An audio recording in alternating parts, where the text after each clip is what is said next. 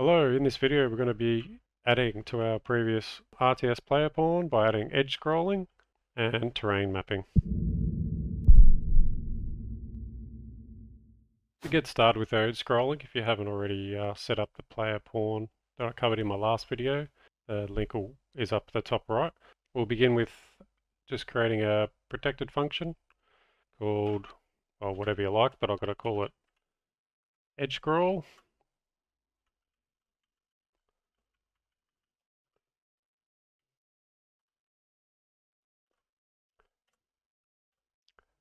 And I'm going to put the edge scroll in the tick here, wherever. I'll put it next to this. Camera bounds here. To do the edge scroll, we're going to need to first get our mouse position and then calculate when it's at the edge of the screen. We're going to use library, widget layout library. You'll need to have the widget layout library.h in there. You'll also need to come to your build file. So it'll be whatever your project name is. It'll be in your project folder, the root folder if you've got other folders, and it's the build.css. So in there, we just want to add UMG. It's the module for UMG. Otherwise, you're going to get build errors when you go to build later. So about that should be all that business taken care of. So now we'll have our mouse position there. So that's the mouse position on the viewport. And we need to scale that by the size of the viewport and the scale of the viewport. So we're going to get the viewport size as well, and then we're going to scale the mouse position by the scale of the viewport. That's how I interpret that set of code. And then what we need to do is normalize our mouse position values, our x and y, because it's a vector 2D, it holds two floats, x and y, and we're just going to divide them by themselves to get a number from 0 to 1. And that 0 to 1 number is going to be 0 being the left, 1 being the right, and 0 being the top and 1 being the bottom on the x and the y. So now that we've got our mouse position, we need to calculate whether we're right or left and up or down. In this case, I'm going to call it forwards and backwards because that's how we're going to be moving our pawn, forwards or backwards, left or right, based on our mouse position. So to calculate if we're right or left, we're going to get our mouse position. This will be calculating right. If it's 1, it's fully right, and we're bringing back by 0.2 here, 0.02. You can decrease this number to make it a wider gap on the side of the screen if you want it to be start scrolling when the mouse is a bit further away from the edge of the screen. And I've got this less than 1, so if you're using a windowed game, say you've got two multiplayer windows open trying to test the same game, if the mouse goes outside the window, it just scrolls like crazy and your game scrolls everywhere. If you have it less than 1, it limits that. It still does some funny stuff sometimes, but at least you'll come back to your window and it won't be on the other side of the map. And then we need to check, well, if we're not right, are we left? And that's basically doing the same, except we're checking that, we're greater than 0, so we're not off the edge of the screen left, and we're in that 0.02. And then for the forward and back, we're basically going to do the same. Going to check if we're on the bottom, that is, so that'll be going backwards. Doesn't really matter what order you put these in. And that'll be if we're going forwards. Now that we know where our mouse pointer is on the edge of the screen, we just need to tell it what we want to do when we get to those edge of the screen positions. So we've already got that functionality set up in our player pawn. So when we're on the right side of the screen, what do we want to do? We want to go right. And if you go look at the right that we set up, it's not going to do anything if we're not pressing a key or providing an input to right. And then it's going to move our target position to the right by whatever axis value is passed in. And in this case, we're going to pass in 1. So it's like a key press on that tick. So if you were holding down, say D to go right, it would be passing in a value of 1 to right. Now to go left, we're simply going to go negative right.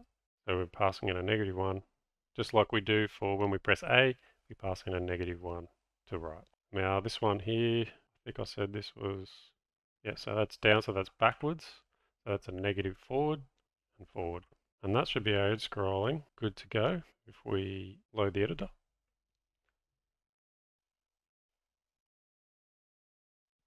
I've added a terrain to this because I'm going to add terrain mapping in a second, but you can see we're scrolling around. Yep, it's all working, but and the edge scroll's working as well. Left, down, and right. And we're going to go diagonal as well. So you can see, like when I come over a hill, it's not really changing. And if that hill was, say it was higher, the hill's higher than our zoom level, we're going to cut into the floor like that.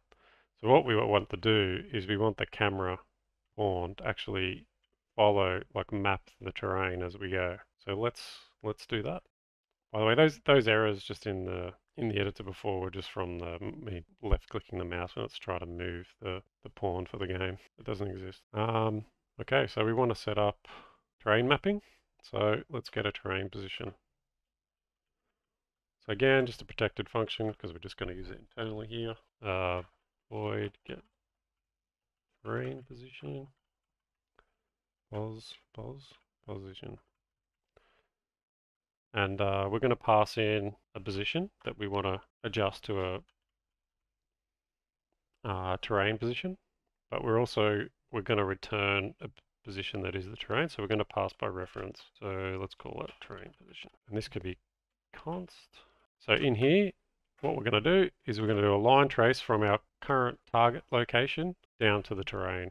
So we're going to need a few things for our line trace here. So we're going to need a hit result for when we hit the terrain. We're going to need some collision params, and we're going to need a start and an end trace position. So what we're going to do is we're going to use the position that we pass in, and we're going to modify that to a start and end position. So we're basically just going to add a bunch up and a bunch down, and hopefully that connects with the terrain.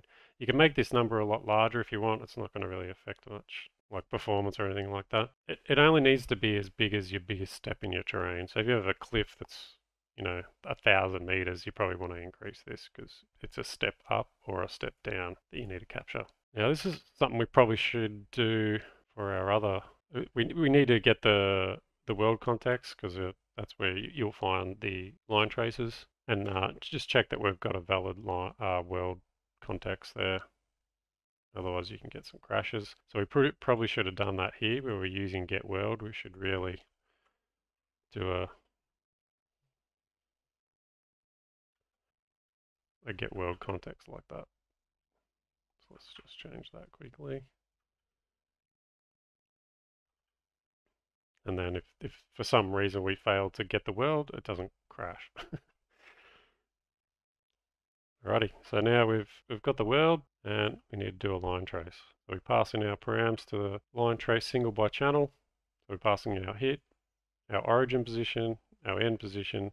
We're tracing on the visibility channel. So the terrain that I've got in the game at the moment is set to block all, so it'll block on the visibility channel, and the collision params is just a param that needs to be passed in. And then what we're doing is the position that we're passing in, we're overriding that with the hit position of the terrain. So now we need to use our get terrain position. And all we need to do is go to where we're calculating our location and update our position. So this will pass in the old target location and update it to the new. Like so. And this will work with the edge scrolling that we just set up because they pass through these two functions here. And the only other thing we need to do is, I believe in the last video, where's the bounds at the bottom? Yeah, here we go, clamp the height. So we don't need that anymore. Let's get rid of that. And we'll restart the editor. Once the editor's restarted, give it a test run. And there we go, we're following the terrain.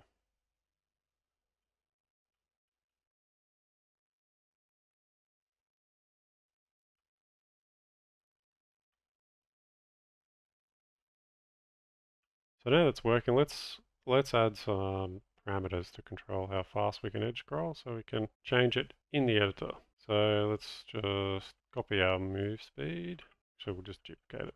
And we'll change this to edge scroll speed. Remembering that this is on tick, so we want it something pretty low. Let's go by 3. Scroll. And edge scroll speed.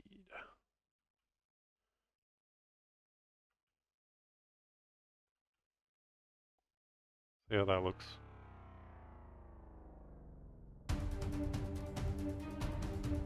Better. Please don't forget to like if you found this tutorial helpful, and subscribe so you don't miss out on future tutorials. You can join me on Discord or sign up to my Patreon, where you can get access to all my tutorials early and the project files, as well as gain access to behind the scenes on my current game development. If you have any questions, leave them in the comments. Thank you for watching. See you next time.